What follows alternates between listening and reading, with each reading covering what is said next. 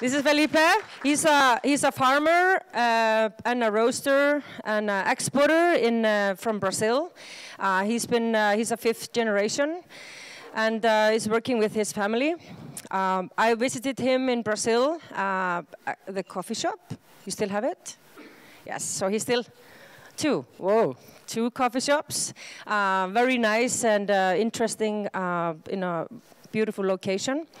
So he's gonna talk to us a little bit about exploring fermentation. So he's been working with fermentation for a couple of years. So I'm really looking forward to. Maybe you can finish the introduction for yourself. Thank you. Good afternoon. It's a huge honor to be here. Can everybody hear me in the back? We're good? Cool. It's really cool to be here with you guys. It's very humbling to see a room full of professionals working together to improve their craft. I keep imagining, I was talking to Hannah about if we were one day able to have like a producer's version of this, how cool that would be. And I think that this is what it takes to get better and to create credibility in the eyes of the market, is us to keep pushing the envelope on quality. So I decided to talk today a little bit with Philip asked me to talk about processing, fermentation. We talked a little bit about doing some kind of interactive thing with you guys giving ideas. But in the end, I just put together some coffees based on empirical tests that I've done on the farm for us to cup. So I'll talk to you a little bit about what we're doing, and then we'll cup, and then we'll have you guys give your opinions. So a lot of people, I'm sure all of you have heard the idea that the metaphor that coffee is like wine. And I would argue that it's not today, because the first thing is, it's 2 reasons. The first thing is people are not willing to pay as much for coffee as they are for wine. And the second reason is that in wine, you get the best wines at the origin of the vineyard, of the wine. If we were to go into town and go to a specialty wine shop and we could pay a lot of money and get a great wine from, say, France, but if we were to go to France, into that region, we would find things that we would only find there, arguably, and have an experience that is enriching. And I hope that one day, if coffee were to actually be like wine, that you would drink the best coffee at the farms and get the most amount of knowledge from them, because they're roasting one coffee all the time, their own coffee. They should be experts about it. You guys are roasting a different coffee every single day. So when it comes to farming coffee, today we basically have people putting cherries on a tree and then just keeping them from going bad. And I think that we need to change that. And one of those things is in processing and flavor development, and having them be a part of that. So when I got into coffee, although technically I'm a 5th generation farmer, I got into coffee while I was in the US. We lived there for a while, and I got a job at a specialty coffee roastery in 2007. And I heard this story several times. I haven't heard it in a while, but back in 2007, everyone said, coffee's 100 points on the tree, and we just try not to mess it up. I don't know how many of you have heard that before, but that could not be farther from the truth. There are so many things involved with the quality of the bean, and so many things that could go wrong with terroir, with diseases, and all kinds of that. So what we should be thinking about is creating farmers into crafters of the beverage, so that they're thinking about these things. So when I came back to the farm from being in a roaster's mindset, cupper's mindset, I came back and I said, man, I want to have a delicious espresso. what variety should I plant? You know, so it's kind of a different way of thinking that I had a bit of a shock at first with the farmers in my region. I learned that none of them actually tasted their coffee in a suitable roast or brew or any of that. So all these things, they really affect your flavor in a huge way, which showing that if the farmer is involved in participating in this, the outcome could be so much better. So I'm going to focus today on processing, and that's what we're cupping. But I'm just going to go really quick on the first three over there, and just give you examples of how we could adjust these to a better outcome. So a couple examples of my region, of my farms. I'm in Mogiana region of Sao Paulo, of Brazil. It's southeast of South America. For those of you that don't know, it's border of Sao Paulo and Minas Gerais. The cup flavor of our micro-region, of our terroir, it's a fatty, creamy body, mild to medium-high acidity, dried fruits, berries, citric. That's kind of the general taste of the terroir itself.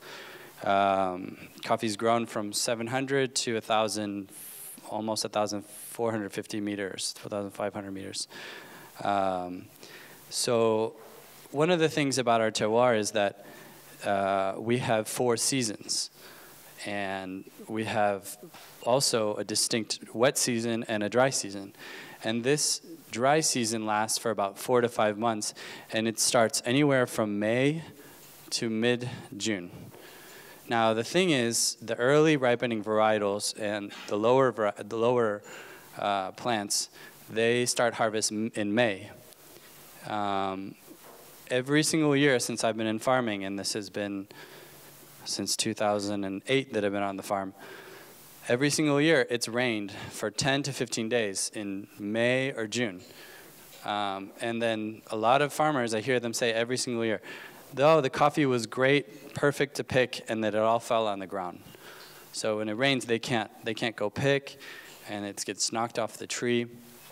The other thing is it's humid and hot in May, which is recipe for, one, the varietal will jump the phase. It will go through cherry really fast, and the processing will be more delicate.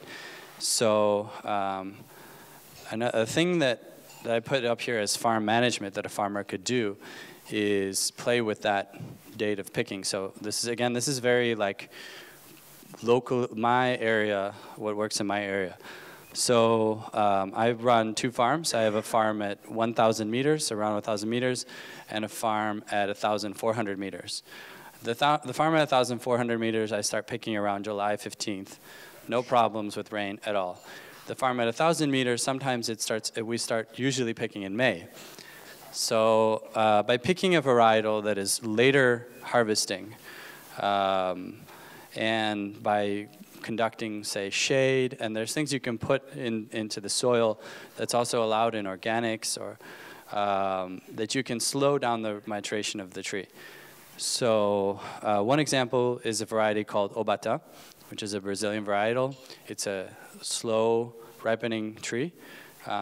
It's about a month after Catuai and a month and a half after Bourbon, which is a fast ripening tree. If you add shade, you can slow this down as well. So I start picking in around June 20th. So that's when the cold month comes in, and the cherries, they kind of stick in this cold cherry phase. And I have a longer time to pick cherries. So there's just a couple examples of coffee's not 100 points on the tree. There's a lot more to that. So when I was at this roastery in the US and I was coming back to the farm, my former boss told me, it's really easy, you just need to tell everyone to pick ripe. So that's what I did. It's that easy. No, but over the years we started paying attention to how we were drying. And I think the way that you guys talk about drying coffee, roasting coffee, is just like huge ideas to how we could dry coffees as well. And so it would be really cool if we, as farmers, started talking about drying profiles and maybe dividing up the drying into 3 phases. So that's the way I've been thinking about processing coffee. And the first part I deemed the fermentation stage. And then I call the middle dry and the final dry. So I'm going to focus on the first part. In the end, I'll talk really quick about the other ones. But I'm going to talk to you about the middle dry as the fermentation. As the cupping we're going to do, the variables, the 2 and 3, they're the same. What changes is number 1. According to a couple of professors in Brazil, Leandro Paiva and Flávio Borém from universities in Brazil, they've suggested that specialty coffee should be dried at a minimum of 15 days. It can be different in different parts of the world, but that's what they did test that was the best to preserve the cell structure of the bean. Obviously, it could be more or less, but this was sort of a number that they suggested. So, did I miss a step? Okay. Coffee comes from the fields. It's picked. For those of you that are not aware of processing, there's many ways to sort, but I won't go into that. Then you could either leave the skin on the cherry, and we call that a natural. We could take the skin off, and we could take the mucilage off from a demucilager or any kind of reason, and we dry that. So there's no fermentation there. That's called a semi-wash or pulped natural. You could leave mucilage in varying amounts, and you could also call that a pulp natural, but perhaps makes more sense to call it a honey. If you were to take those cherries that you took off the skin, you could also do this with naturals, but if you take those cherries and you put them in a tank and you ferment them without water, we call that a dry fermentation or aerobic fermentation. If you put that into a tank with water, we call that anaerobic, or if you were to expel oxygen with gas or any way, we would call that anaerobic. And these have different effects on the result of acidity, texture. One example that we've noticed is, for example, the picture on the top left, or left, is a dry fermentation. We have more acetic acid developed lower body compared to the one on the right, which is washed, which is with water. With the lack of oxygen, it's like our bodies, it develops lactic acid. So you tend to get a bigger body out of those coffees. This would be a natural, and then over there you see drying washed honey and a natural. So, what exactly is fermentation? It's the breakdown of substances by bacteria, yeast, microorganisms. This is often the breakdown of the sugar that's on the bean. And it's important for us to note that for farmers up until today, even today, fermentation is something to be avoided. Like the communication to them is that's the reason why they got paid less money. That's the reason why they got disqualified from a competition. So they have no idea, most farmers have no idea what fermentation is, except that it's something that means your coffee is bad. So roasters, from my experience, have been looking for coffees that don't have defects, coffees that are consistent and replicable throughout the year, and maybe more years. And consumers, I would argue, have no idea that fermentation in coffee is a thing. So there are some places around the world that farmers have been doing some sort of fermentation more, which is maybe Central America, parts of Africa, and in these places, I would say that fermentation has been primarily to take the mucilage off of the bean before drying, and aroma, flavor characteristic, that sort of comes second. But in many different industries, fermentation has already been well established, it's been well studied, well controlled, and it's been proven to add benefits. Consumers have an idea that this is a thing, and it's true. So for example, beer, the fermentation adds aroma characteristics. In cheese, it adds flavor and it keeps the cheese from being contaminated. And in wine, which is perhaps the most studied, consistency, aroma, flavor, and just the stabilizing of the product itself. So the interesting thing is, in wine, we can drink a wine in the airplane, and it's stable product. But we cannot drink coffee in an airplane and in many other places. So that's something to be said. Okay, there are many different kinds of yeasts and bacteria, and what I say here is we're just in the beginning of studying this, at least I am, and what I've done is mostly empirical. I started working with a scientist by the name of Laurent Berthiaud from Lallemand. It's a yeast company and enzymes and out of Toulouse, France, and give me some kind of scientific theoretical background. But this was the first harvest, and in the past, I've studied just kind of by myself, and I realized that the best yeast that was working well was Saccharomyces and fruit yeasts. And then Laurent said, yeah, well, coffee is a fruit. Makes sense. But it took me a while to do some pretty bad tests with Hefeweizen ale and other things to figure that out. But some of the beer yeasts are grain yeasts. So we've been sticking to fruit yeast as coffee is a fruit. There are other kinds of yeasts as well, like lactobacillus. They can be used when you make yogurt from milk. It coagulates the milk, and it gives the texture of the yogurt that could be studied. So basically, it's just a matter of lots and lots of tests, just like anything, except with the roasting, you do a test, and then you do another one, and another one. And with us, it's like, okay, now I wait one more year. So it's a little bit slower on the farms. This is some of the things that can be done to help, measuring Brix, measuring having a yeast from like a reputable source, and measuring everything out, writing everything down. So there's a lot of study in the flavor components of yeasts, aroma and flavor, that are proven in other substances.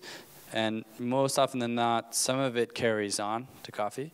So if you ask a wine specialist, the Zemoflora X5 yeast is super, super fruity. Well, probably it will be very fruity in coffee as well. So that's a good place to start, although I think we need to map out the different strains, what they taste like when they're used in coffee as well. And another note, in parentheses here, is I work in Brazil. I work with small and medium family farms. Most of you don't know this, but there's 330,000 farms in Brazil, and 280,000 of them are small farms. So a small farm in Brazil is 7 to 10 hectares. And that means that the infrastructure is not always the best high-tech things to work with. So it's about, a lot of the times, at least for me, it's about understanding what's going on and trying to adapt that to the infrastructure, to the way the farm works, to the workflow, to have that have that work. So a lot of it is like done in water, what do you call it, water tanks. This is a 500-liter tank. And so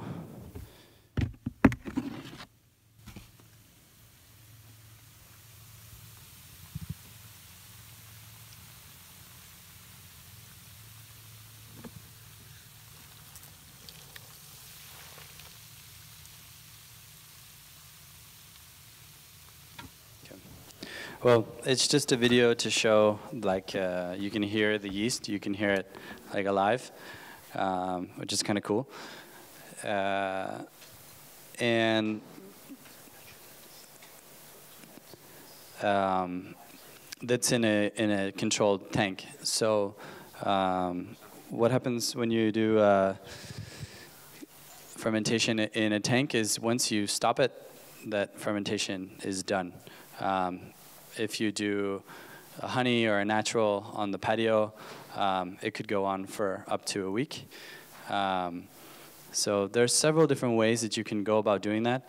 The things that we've noted so far that fermentation is interesting is, well, it changes the aesthetic of the bean. It goes to a darker color, maybe a darker blue, especially in washed. The density of the bean goes up. And it becomes more homogeneous bean. So that's going to change the way you roast as well. According to Laurent and the studies that he's done, and he so far is a believer of only using the mucilage that's in the coffee bean itself. So the test that we've done so far is it has a graph that the fermentation can improve flavor up until a point, and then it gets worse. And this could be anywhere from 14 hours to 48 hours, depending on the temperature, depending on the amount of water. And he says that he's a believer that the yeast, they enhance the flavor that's in the varietal. And the test that we've done, I see what he says, and it basically makes the coffee cleaner, makes it a little crisper, makes it easier to pick out the flavor notes that perhaps we want. I've done some tests where I actually pushed the fermentation more. So I kind of guessed that maybe it was the sugar level was gone, that the yeast was eating, and then that's when the weird things start happening. So I added sugar, and I played with temperature.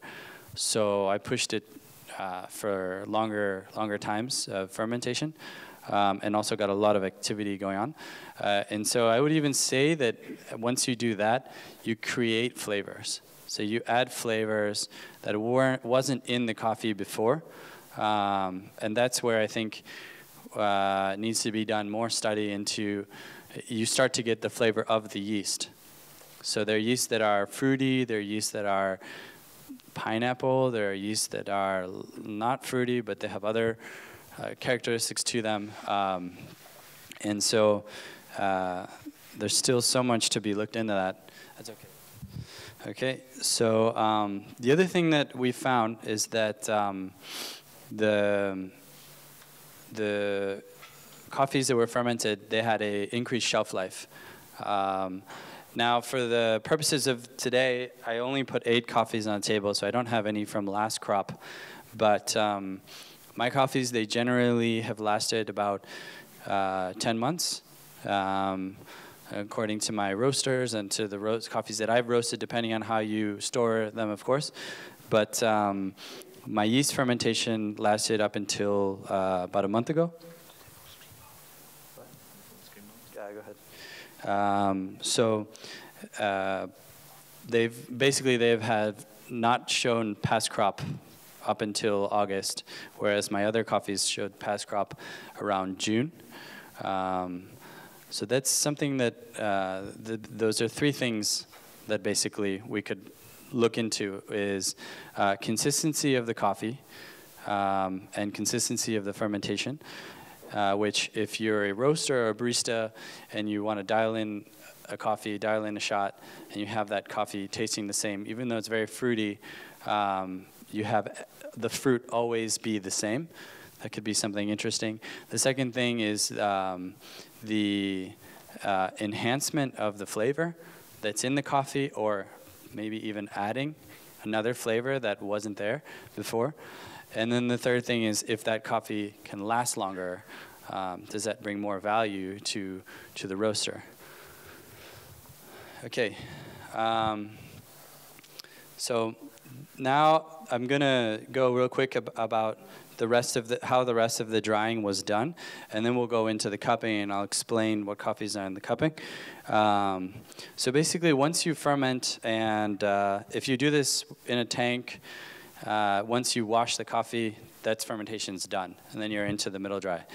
If you do it like natural, straight on the bed, it depends a lot on the humidity level of your terrace when you're picking. So what I've found is that the ideal sort of drying for naturals is between 50 and 60% humidity. There's a couple of naturals there that were dried on different moisture levels.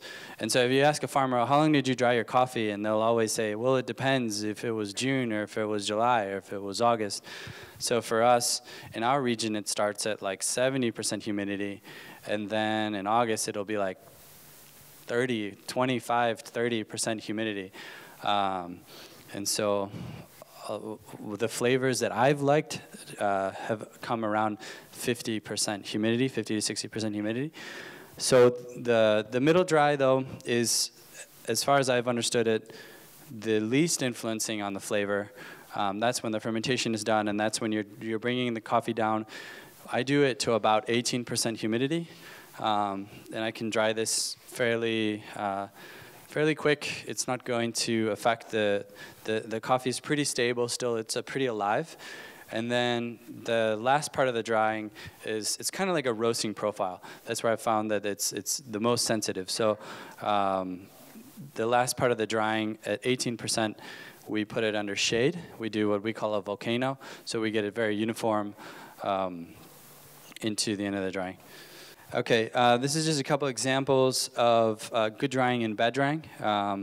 In the final dry, the picture on the left, it gets really hot in there, and the sides are totally closed. So that's basically like an oven. And I tell, coffee is like actually very similar to humans in terms of the conditions that it likes to grow in, the conditions that it likes to dry in. And so it's something simple that I tell farmers is, if it's too hot for you inside there, it's too hot for the coffee. They can get up to 40, 50 degrees C inside the left.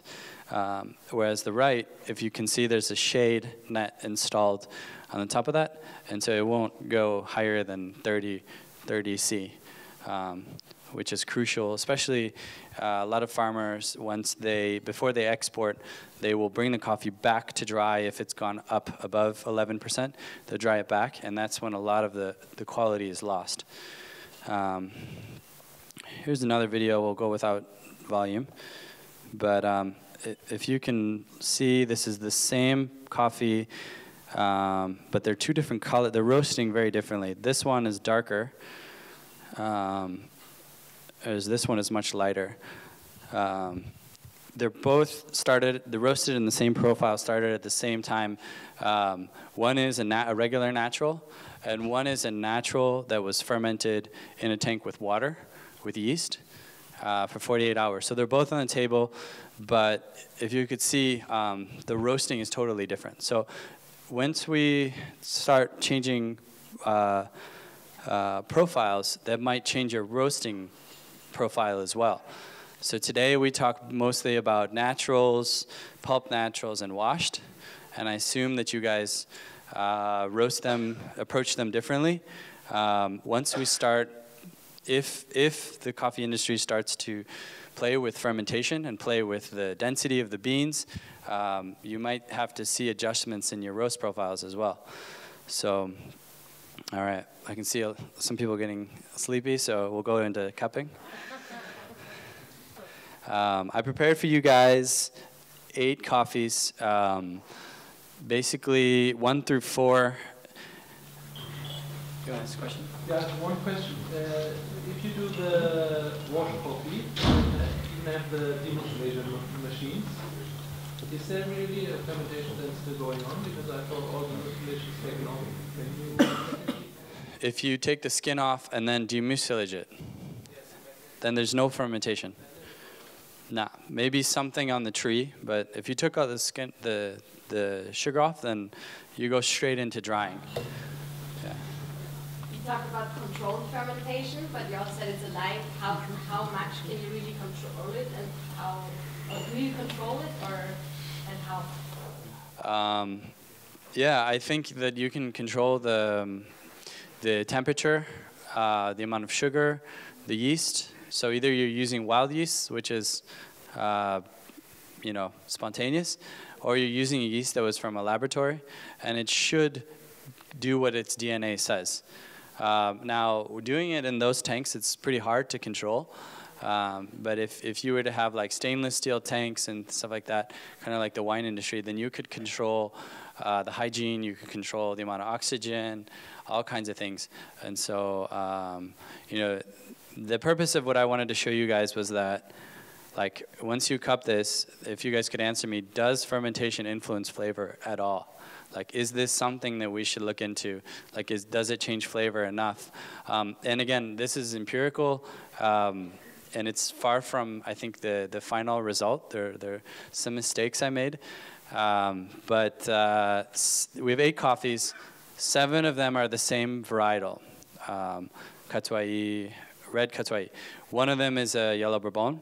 The rest of the drying was done pretty much the same. The first 4 coffees are the same exact coffee picked on the same day, and then just changing the profile a little bit. And then the next 4 is a 5 through 8. That's a play on the humidity while drying. So if we have any more questions, or if we want to go into cup, yeah. Yeah, Philip, do you work with water activity?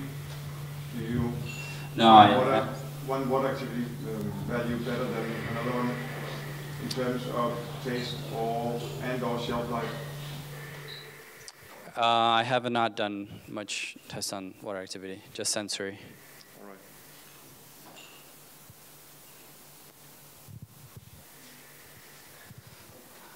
All right, should we jump into, yeah? There's one question here in the back from this Danish gentleman. Morten can go first. I'll go second. Okay, I just wanted to ask if you've been experimenting with different, where to introduce, different bacteria. It could be done, I guess, different places. It could be sprayed on the trees, or it could be, there must be a lot of different possible places where you could do it, and some are probably better than others and have different consequences. What's your consideration here? Yeast is not that cheap, so it's better to have it concentrated somewhere. We tried, when you wash the coffee, it comes through the washer, and we catch them in these carts, and we tried just pumping them, spraying them, but we didn't get much of a result. So I prefer having them in tanks, or even in like a Grain Pro bag, and just throwing it in the Grain Pro bag, having it in a controlled, contained system, and throwing enough yeast so that the yeast that you are using is going to be dominant over what comes on the cherry. I think maybe in a perfect world you would neutralize whatever came from the field, like an ozone water kind of thing, and then you would start fresh. But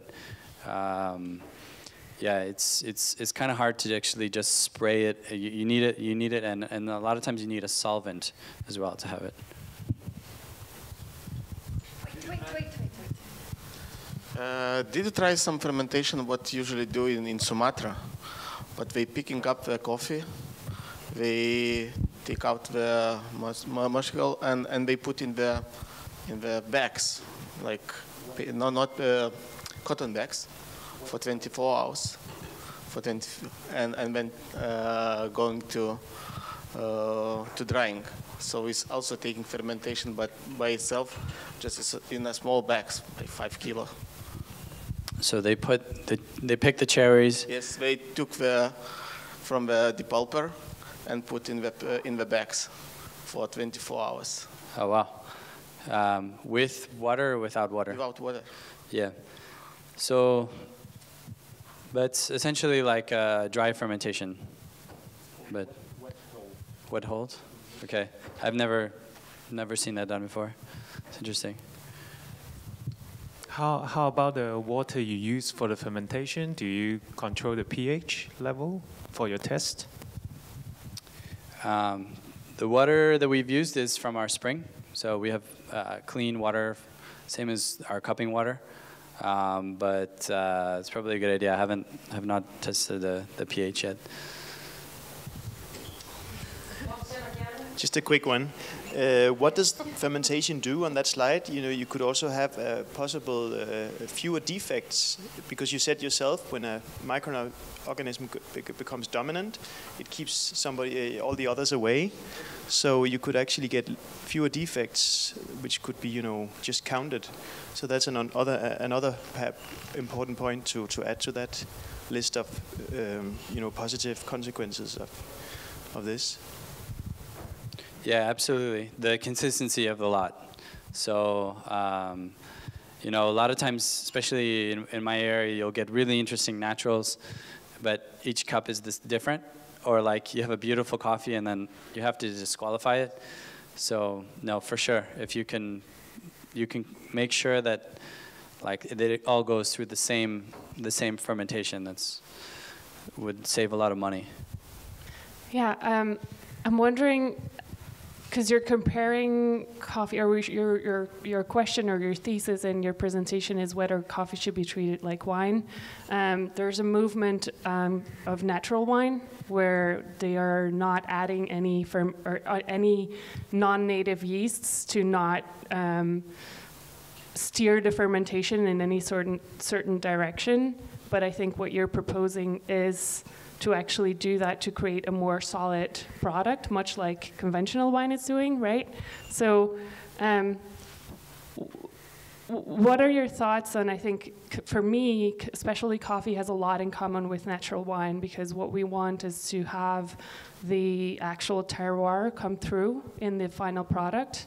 And once we start manipulating where that grape or cherry comes from, we're actually not always letting that grape or cherry speak for itself and like speak for the terroir that it's grown in. So how do you see that fit in within sort of the you know, that sort of idea of specialty coffee and its relation to its terroir? Cool, that's a good question. I think it's up for debate.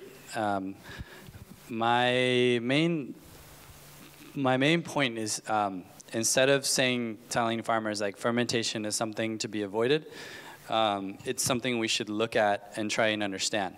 So I'm not necessarily saying, I'm not sold yet whether yeast is good or bad, and I'm not saying necessarily that fermentation has to be with added yeast. It could be wild, spontaneous fermentation as well. Like when I moved to my region, here's an example. It's very, some people still say this, but it was very common to hear like, oh, we do pasa, which means raisin. Oh, it's dried on the tree. Well, I don't like those coffees very much. They're always like less interesting, less intense, kind of nutty, kind of dry. And essentially what happens is, because it's so dry, the picking season, they just let the coffee go all the way dark, and then they pick it and dry it. So by the time it gets to the patio, it's just going straight into drying. I have always gotten better results from picking cherries, and because I think that there is fermentation going on. And I'd get, for me, I get like a clear, I can pick out varietals better when I dry like that than when I dry pasas. I can pick out the flavors a little bit better. So I think that there's a lot of ways to look at this. And if you can control the fermentation so that you get less problems, or so you get a more vibrant cup. And then I saw with yeast, you add like flavors that weren't there. So I don't know whether that's good or bad. And maybe that might even be better for like big farms, like like boring coffees that you add a flavor because there's no flavor there. Whereas like some beautiful coffees, maybe you want to have the actual taste of the coffee. But if you've ever cupped commodity coffee, it's pretty brutal. So just having, you know, like a consistent, you know, pineapple flavor is better than just like just very rough cup. So I don't know whether again, like this needs to be studied like by more people, in a more scientific way, and with better equipment. But I don't know whether the specialty coffees, whether the community will embrace this, and how we compare this to like natural wines versus regular wines. I don't know. I still don't know whether I like natural wines or not, to be honest. Like I went to a bar in Barcelona with like a big book of natural wines, and we didn't know, so we just went picking, and we had 3 terrible wines before we had one good one, and spent a lot of money on that. And I bought a natural wine in France and flew it back to Brazil, and it tasted awful. So I don't know, honestly. That's another kind of conversation. But the basic point here is just show you guys coffees with some controlled variables, and then see what you guys think with the outcome, and whether this is something that should be studied more or not, because there's still a lot needs to be studied. Yeah, I just have a quick question regarding to what Morten was asking about, like regarding defects. You said that the coffees would become more dense when you did this kind of tank fermentation. When you milled the coffees, did you see, I mean, because you would do like the ones with density, they would sort out like the lighter, more awful beans. Would you say that you have less of those? Have you done any numbers of that? Like, do you actually have less defects or less bad beans because the other good stuff became more dense? Do you see what I mean? Did the variables get bigger? I didn't make that analysis yet. I would say probably no, probably the same. Yeah. What we do is we separate floaters from, and one thing that I messed up on my experiment was when you ferment, you get a lot more floaters coming up, and I didn't take them out right away, and then at the end they had sunk down. So those are less ripe beans, less dense beans. That when you do a fermentation, you get more floaters than when you just wash. So maybe you get a cleaner cup from that. Yeah. Cool. Thank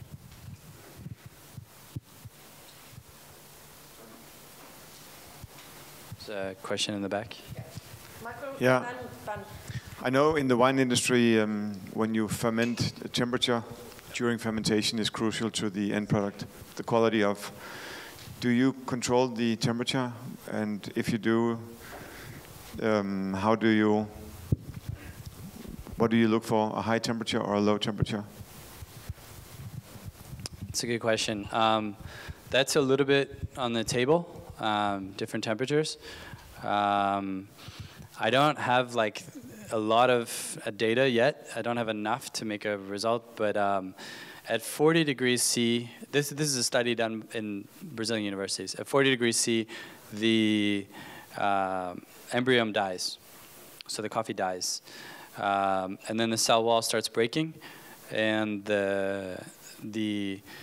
all that's in the cell, the amino acids, proteins, all that stuff, it gets spread out. So they can do like a cut in the bean and look under a microscope, and you can see all that. So what happens with coffees dried above 40 degrees C is the oxidation process happens faster.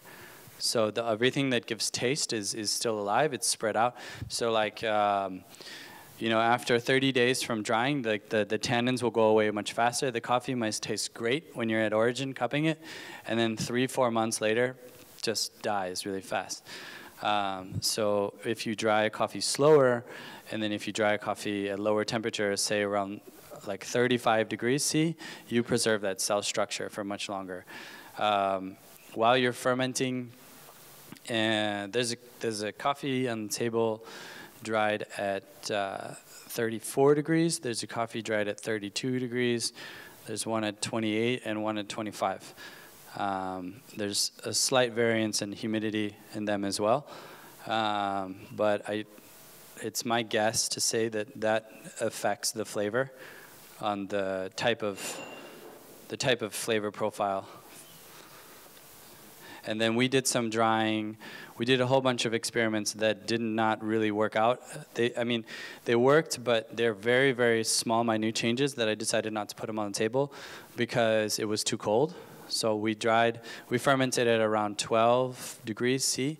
There were really cold nights, and there was very little agitation happening. If you saw in the video, even though it was without volume, you could see it was like alive.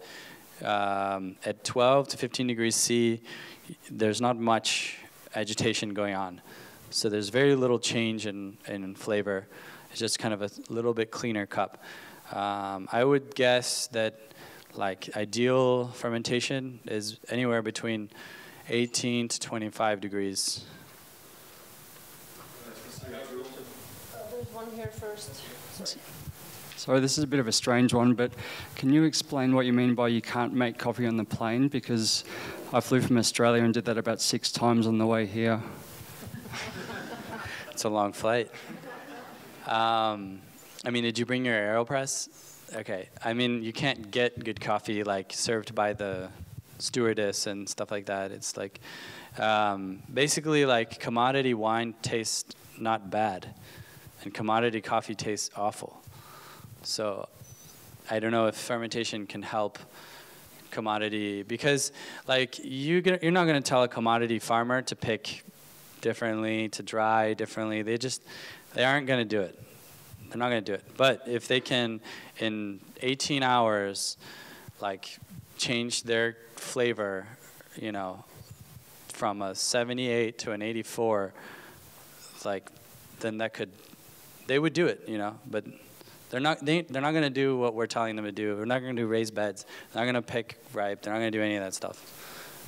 At this point of experiment, is it already possible to tell what the flavors or qualities of coffee the fermentation will emphasize, even before the fermentation takes place? Well, I think maybe we should cup, but it's still like I'm still kind of guessing. I'm not like haven't done this like very scientifically, but a few things that I've picked out. The fermentation gives a cleaner, crisper cup. So in my area, I get a lot of like dry, nutty notes that I can get away. I can kind of get out of the cup.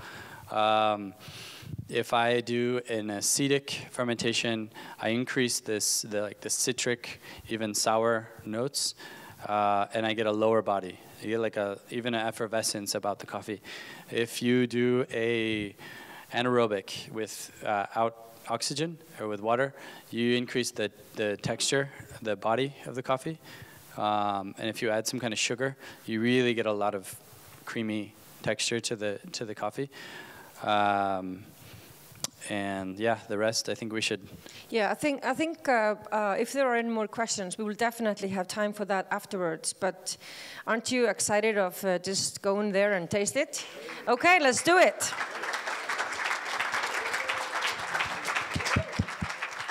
So 1 through 4 is the same exact coffee, same exact trees picked on the same exact day. Did you guys taste any difference between numbers 1 through 4? Cool. So the varietal is the same, the plants are the same, the management's the same, the part 2, part 3 of drying was the same. So the only thing changed was number 1. I'm not saying that I got it right.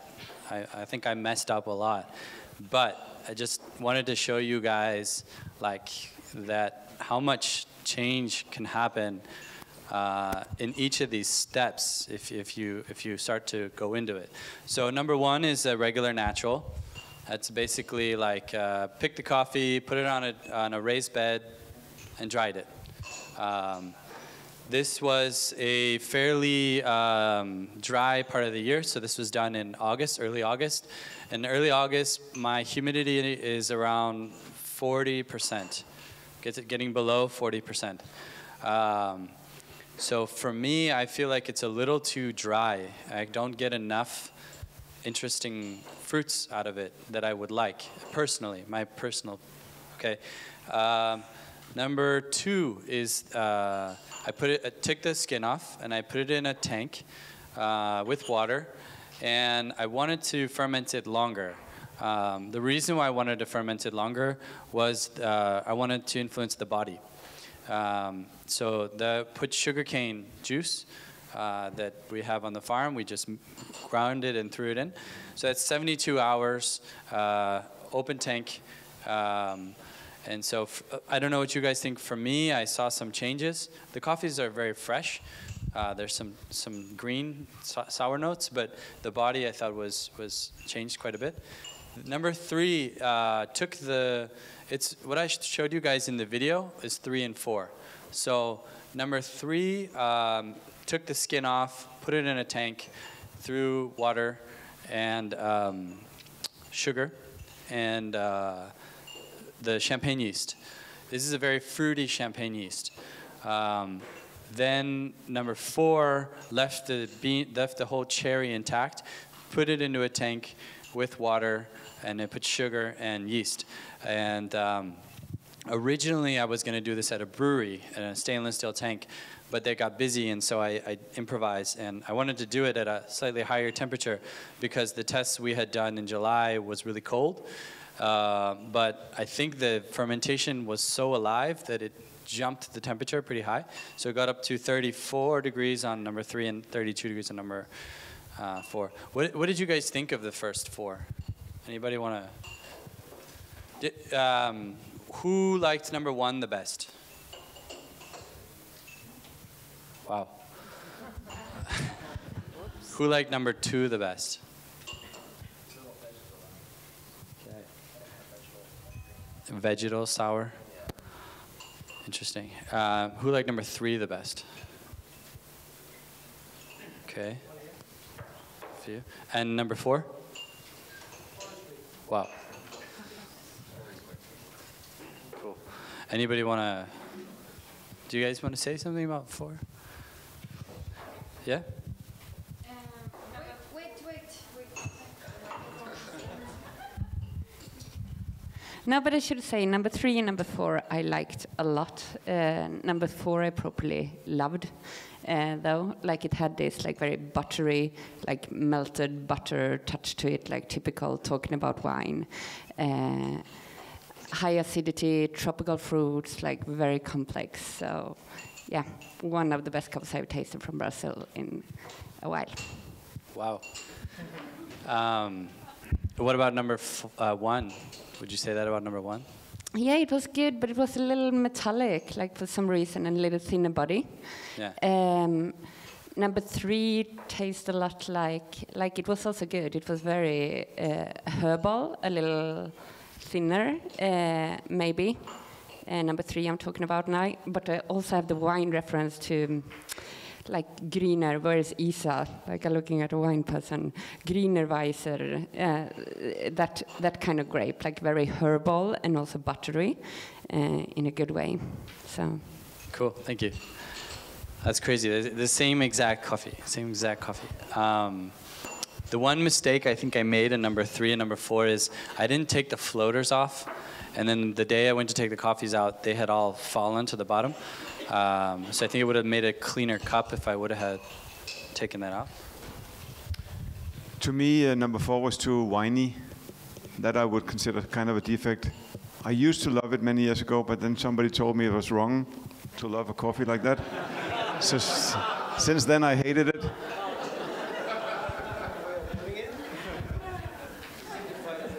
I think that's why we cup in silence. Yeah, I guess for me personally, I'm not sure if I'm in love with those coffees or not. I think they're really cool. I think that so now maybe transitioning to the next round, or I just have a quick question. Number 3 and 4, was it the same yeast that you used? Same yeast. Okay. So there's a couple of things there. I think there's the yeast, and then there's the temperature that it was fermented on, and maybe the amount of fermentation activity. So perhaps I would try the next time at a lower temperature. I think it got a little bit high, which I've seen influences the fruit flavors a little bit. And then maybe there are some yeasts that are, that's what I said about mapping out the yeast flavors, because there are some yeasts that are less fruity. So this is like a pungent fruity. This was like I really wanted to make a point with these yeast. And also they're really fresh. So like I think it's going to tone down in about a month or two. George here from Greece.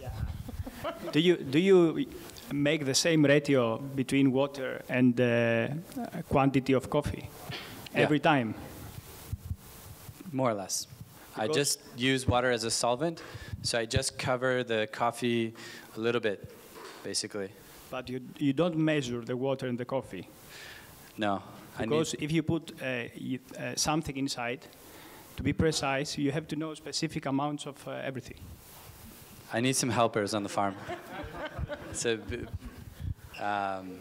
we basically, like I've used the concept of water as a solvent. So I just cover the cherries to kind of spread it, make sure that it goes around all the beans. But in the buckets, I used to do like precise ratios. But in the tanks, I found it did not translate like the way I thought. So no, I would need somebody was telling me, Morten, I think, about sending a scientist, somebody to help me. That'd be cool.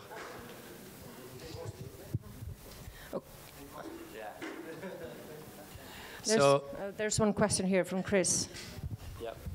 Is it skin off for both 3 and 4? Skin off 3, skin on 4. So number 4 is whole cherry. It's I don't know what to call it. It's a washed natural. It's so like the video roasting. I don't know if you guys were able to notice, but that was when number 1 and number 4 roasting at the same time. I put them in the same temperature, and then they were like they roasted totally different. Number 4 was much more dense, and so if you were to roast number 4, it's totally different than roasting number 1. And I think, I don't know what it is that is eaten, that is fermented away, if it's like a sugar or something, but you can roast it at a higher temperature than the regular natural. Right. So I'm sorry we are kind of out of time, Felipe, but thank you very much for this. Don't clap right away. Okay. Okay. Thank you, Felipe. Thank you. Thank you.